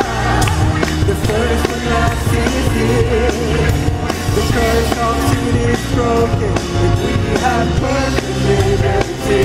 Come on, the Lamb of God. He's alive. He's alive. Hallelujah. Hallelujah. Jesus is alive. Death has lost its victory, and the grave has been denied. Jesus. Jesus is alive. He's alive. He's the Alpha and Omega. He's the Alpha and Omega. The first and last is He. The curse of sin is broken. We have perfect liberty. The Lamb of God. He's alive. He's alive. He's alive. He's alive. He's alive. Hallelujah. Jesus is alive. Come on, give a shout of praise to the Lord. Come on, give a shout of praise to the Lord.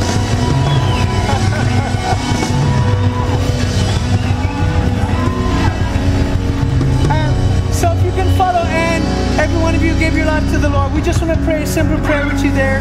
And so please, if you give us 2 minutes of your time, we just want to pray with you and encourage you. And just over in zone O, and we'll just take you 2 or 3 minutes. Everybody else, have a wonderful Resurrection Sunday. God bless you all. Amen.